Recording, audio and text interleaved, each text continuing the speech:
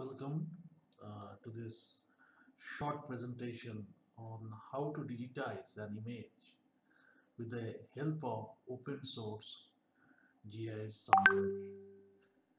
Here in this short video, we will discuss how we can create interactive maps from static images of a map of an area or a location. We will also know about the way we can create shapefile, the way we can create point shapefile, polygon shapefile, and how to display name of the locations on the interactive map, or how to display the annual average temperature on that map. So all these I will try to explain in a very short video. So let us begin. So in this case, we will use an open source software known as MapWindow GIS. It is freely available in the internet. You have to type mapwindow.org and download the software from there. And after downloading, this logo will be shown in your desktop. And when you click on the logo, the MapWindow software will open. You see, this is the start screen of the software. Now, here all the toolbox that you can use for doing different functions or creating different function related to GIS. All the toolboxes are given here. These are the legends where all the images or the shape files or grid files that you will create in a project will be displayed, and these are all different tabs which have their own specific functions. So here I will show that how to create an interactive map, GIS map, from a static image. So our first step will be to import the image into the software.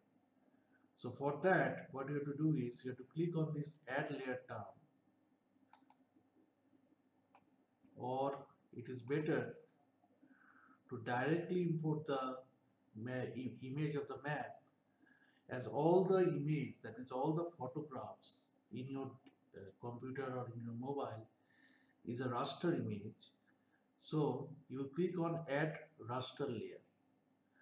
By raster image, I mean all the geographical features, all the information displayed by the image is through a uniform dimension or uniformly dimension boxes, square boxes, which displays different information related to the different geographical features represented by that image.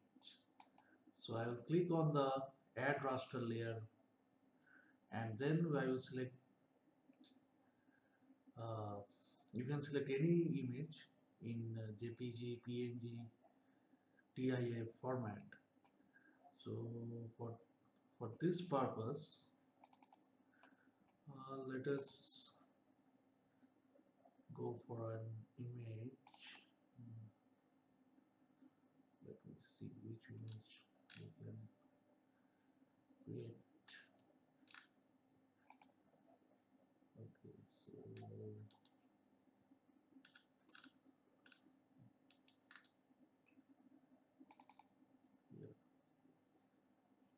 So let me see which you can take. Any image you can take, there is no restriction,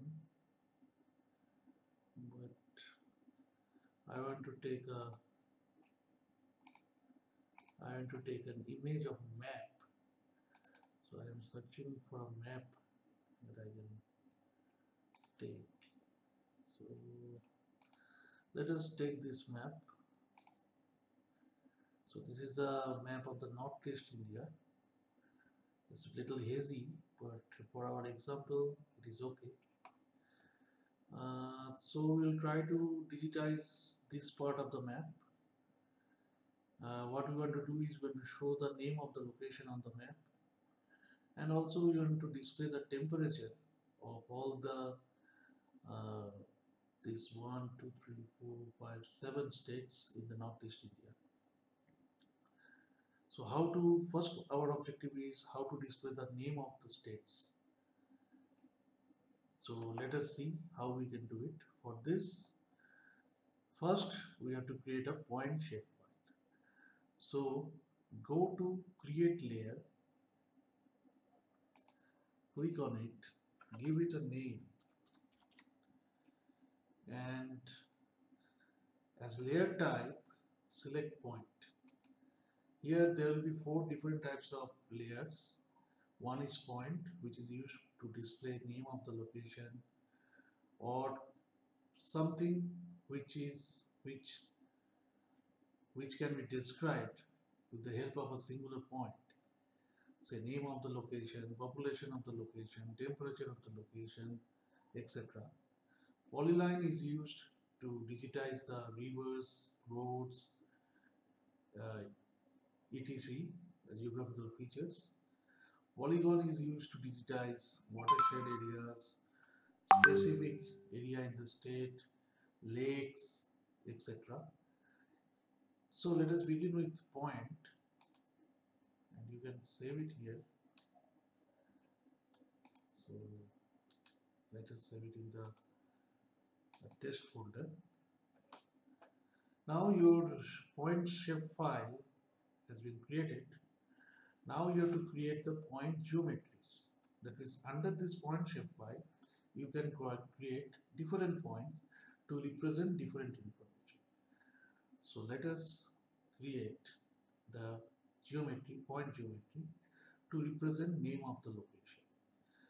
You can create only one geometry to represent different types of information. So let us see how we can do it. Click on add geometry, and here just click on the middle of the state, because I want to show the name of the location here. And once you click it, you see ID will be created, and as it is the first one, so they have given it 0. In the second one, they will give it 1, and so on. So just click OK, and then again click on Assam. You see they have assigned ID 1 to the second point geometry. After that, Arunachal Pradesh. After that, this Nagaland, and Mizoram, then Tripura. So in this way, 7 states of Northeast India is digitized such that we can display the name of the location on this map. Now, to show the name of the location, you go to that shapefile, right click, and select table editor. Okay. So here you see all the shapefiles. Each geometry has been assigned a separate row such that you can represent different types of information related to those locations. So these 7 rows represent the 7 states. Now let us see how to show the location here, name of the location. For that, we will create a field. Click on field and then to add field. Give it a name.